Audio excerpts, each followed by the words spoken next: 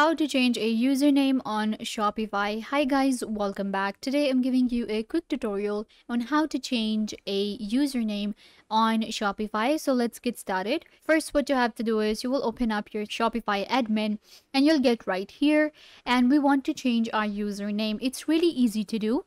Just simply go to your settings. In your settings, you will click on store details and it will show you all of the basic information about your store, and it will also show you your contact information. So what you can do is you can go ahead and click on the contact information here, or you can click on basic information and add it. So here you will be able to change the store name. Then we have contact information and we have store contact email. Similarly, we have our currency that we can change. So when it comes to changing a username on Shopify, you will have to change your email address right here, and it will actually change all of your settings as well. So keep in mind that this is like basic contact, and you can also go to the user and permissions, and here you will be able to find the store owner. So in order to change the username completely, you actually have to transfer the ownership. So click on transfer ownership and click on email address here, and then you can enter a new username. You can see first name, last name, email address, and you will be able to change it. I hope that I was a big help. Don't forget to give this video a big thumbs up, leave a comment down below,